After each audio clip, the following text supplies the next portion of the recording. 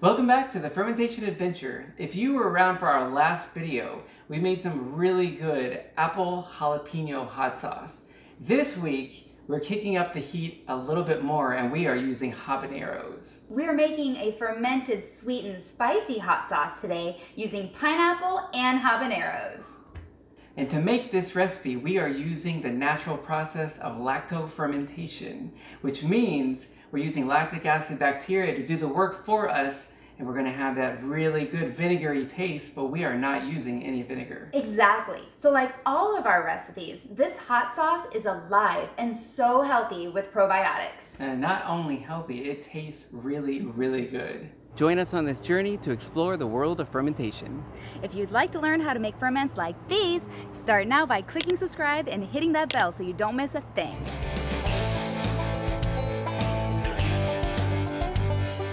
So let's get started. And we're going to be making 1 quart of hot sauce today. This brings us to our very first ingredient. It is the queen of the fruit world, and that is our lovely pineapple. So how we got this idea was as soon as we tasted our hot sauce previously, the jalapeno apple, we thought, man, we put a fruit in there and it was just so freaking good. We thought, you know, what other fruits could we use that would be really amazing? And then that led us to pineapples and habaneros, and we thought that would be delicious. And we're going to use 2.5 cups of pineapple for this 1 quart recipe. So let's get to cutting this thing. Now we just want to cut the top and bottom of this pineapple off. Now with these scraps, you don't really want to use the bottom piece. I'm just going to compost that. But we do have the top piece, which will grow into a whole new pineapple if you plant it. Bing! The queen.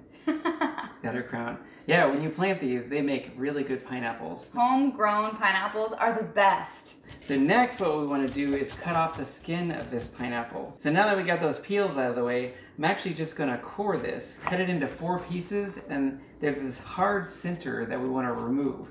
We don't want that in the hot sauce, otherwise it's going to make like really hard bits. Now we have all of these pineapple scraps, and usually stuff like this would go to the compost.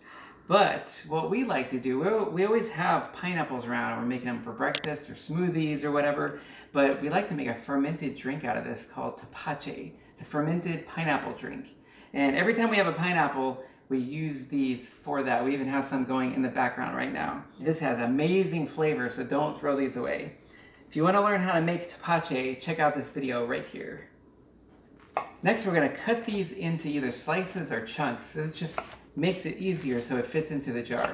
You also want to be using fresh pineapple. If you have one that might be going bad, you might want to reconsider that because it might end up getting mold. So, fresh pineapple. We're ready to start filling the jar.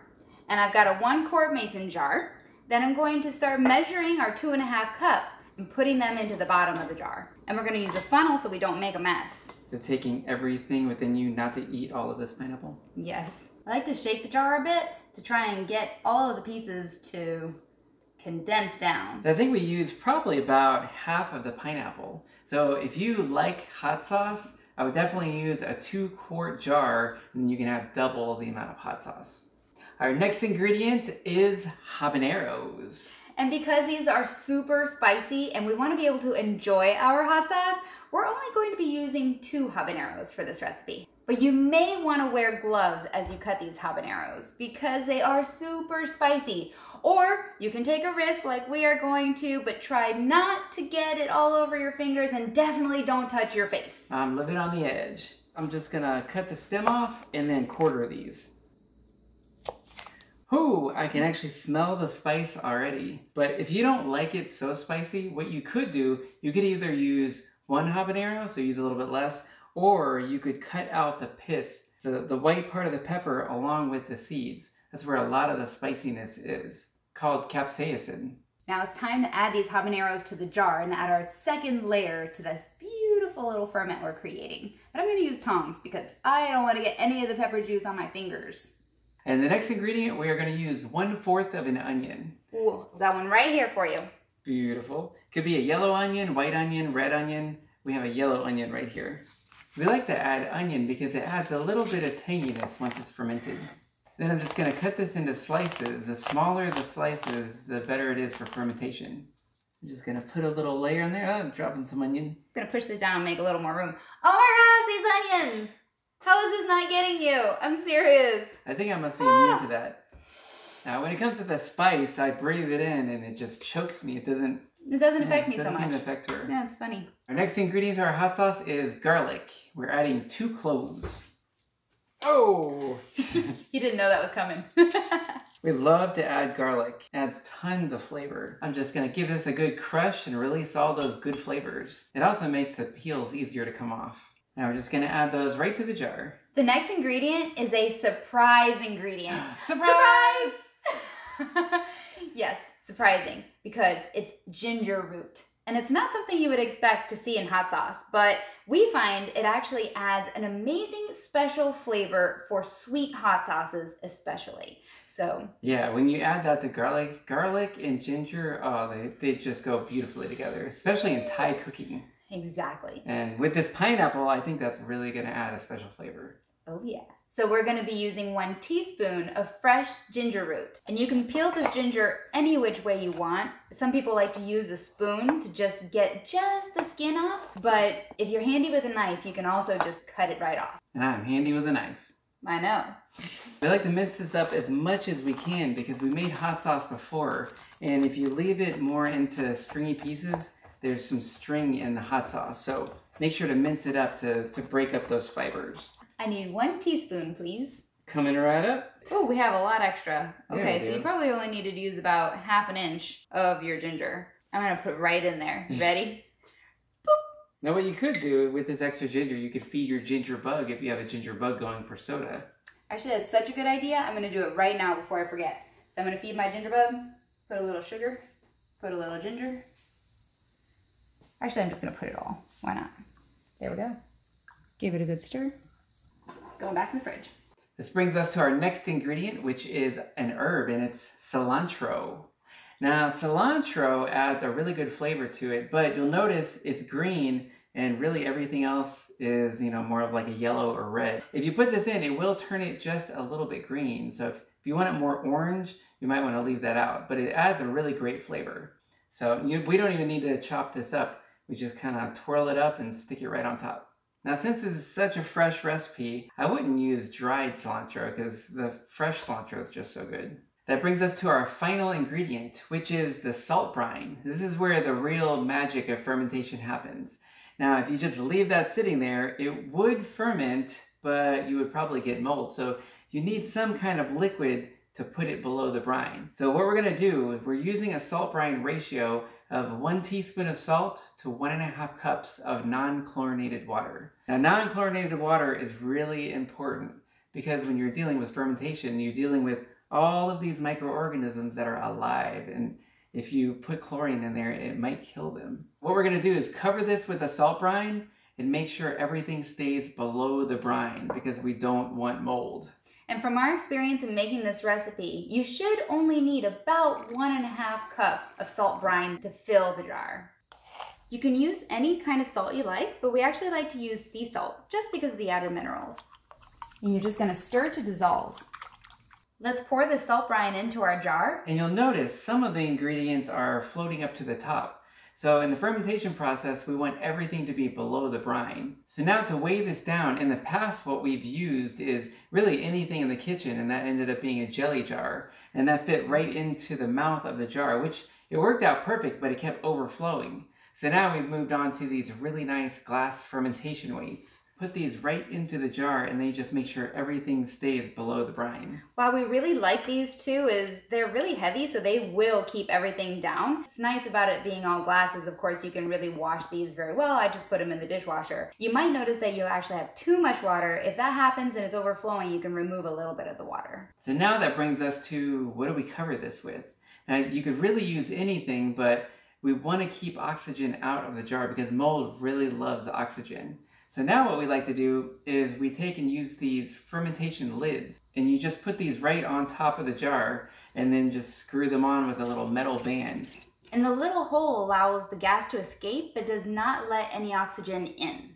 From this point, you can actually blend it up right now before you ferment it and then put it back into the jar, and then usually everything will sink below the brine. So that's one way to do hot sauce. We still like to use the weight so we can be guaranteed that everything stays below the brine rather than having all the little particles floating to the top. Guess what? We're ready for the fermentation process to begin. But of course the question is, how long should this sit on the counter? When we're making hot sauce, we usually like between 1 and 2 weeks. Anything past that is probably diminishing returns.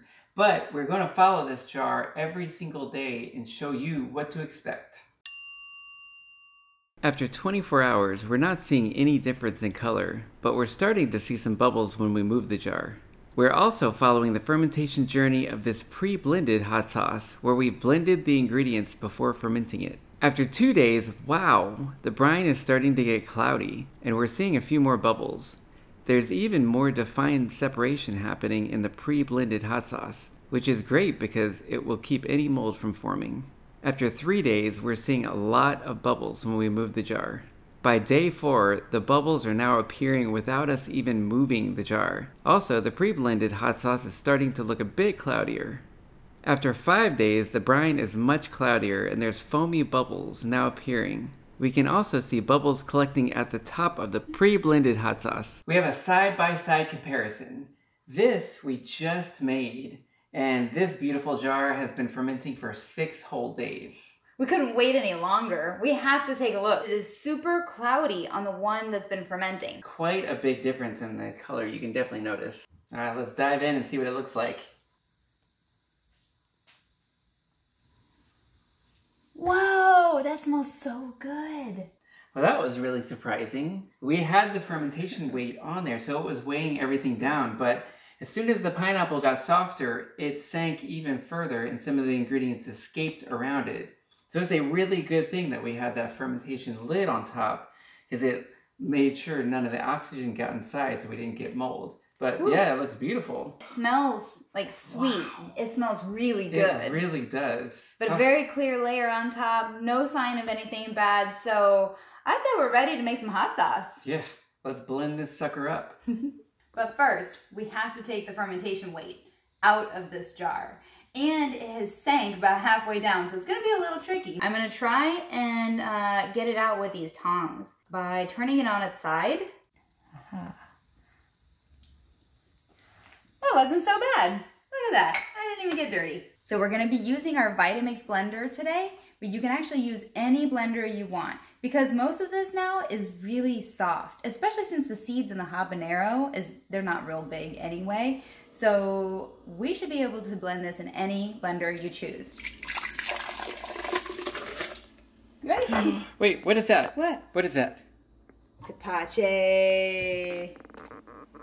It's a tepache without molasses, so it looks a little lighter in color.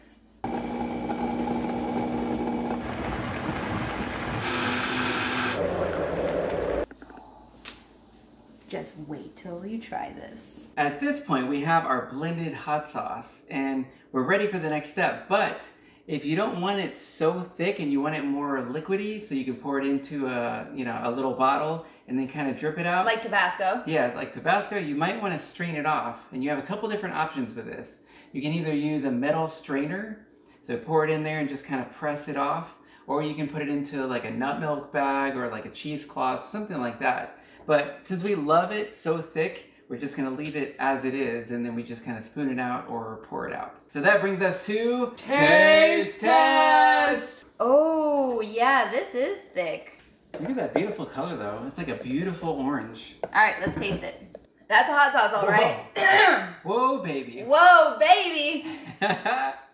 Ah!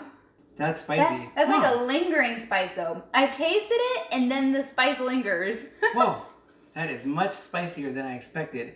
But the pineapple, my God. Ah, such a heavenly smell. I'm starting to sweat.